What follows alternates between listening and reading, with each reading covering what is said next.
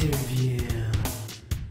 Hello everyone, I'm Maxwell McGee, and this evening we're here at a Riot Games press event where we're checking out League of Legends Dominion. To help me do that, I am joined by Travis George, lead producer on the game. Travis, thank you for joining us. Hey Maxwell, thanks for coming down. So Travis, I'm gonna let you do the big reveal here. What is League of Legends Dominion all about? Well, we're really excited to announce tonight that League of Legends Dominion is not only a new map, as some of our players have been asking for a new map for a little bit, but League of Legends Dominion is an all-new capture and hold game mode. It's got a brand new map, it's got a brand new rule set, it's got new items, new buffs, all kinds of cool stuff, and we couldn't be happier to be finally talking about it. Let's talk a little bit about the pace and flow of the game. Watching the game upstairs, Dominion seems to it starts fast, it ends fast, it looks really intense. Tell us a little bit about how it differs from like the standard Summoner's Rift, Twisted Tree Line style of play. Cool. Well, you forgot the middle part is also fast too. But yeah, I mean, really, Dominion is most games last about 20 minutes, or about half the time of a Summoner's Rift game. And you're right, it's fast, it's exhilarating, and that's really what it's intended to do. The rule set is a little simplified from Summoner's Rift, but it's by no means simple. And what players are doing is they're vying for control of 5 capture points across the map. And really the objective is to capture, defend, and basically crush the enemy when you have more capture points than they do. The pace of the game, most games actually have about the same number of kills as a normal Summoner's Rift game, condensed down into 20 minutes, plus all the capturing, plus all the dynamic changes in the map that creates. There's quests in the mode, there's all kinds of new buffs and items. So really, the feel of Dominion is fast-paced, exhilarating. From the first moment that you start playing, it's not like on a Summoner's Rift game where, maybe you get caught in the brush and, oops, I accidentally died, or I accidentally got into a team fight.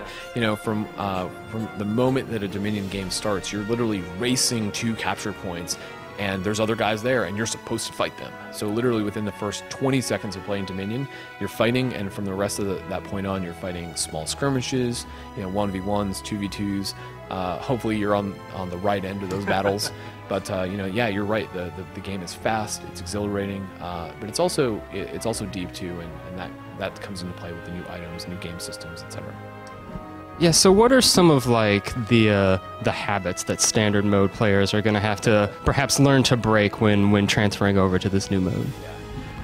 Well, one of the great things is that you'll be able to play all the same champions in both Classic and Dominion, which is so you don't have to relearn your favorite champion. You get to bring them over. There may be some new items that they'll get to check out. There are still some old items from Classic mode in there as well. But one of the biggest things that we've noticed through playing ourselves is that kind of that extra urge, that bloodlust, that little extra desire to go chase that guy through the jungle and get the kill. Mm-hmm. Sometimes in Dominion, the actual best thing to do is stay on your point and really kind of die a hero sometimes, right? And so, it's not something you typically want to do in Summoner's Rift, where dying is generally considered bad at all times.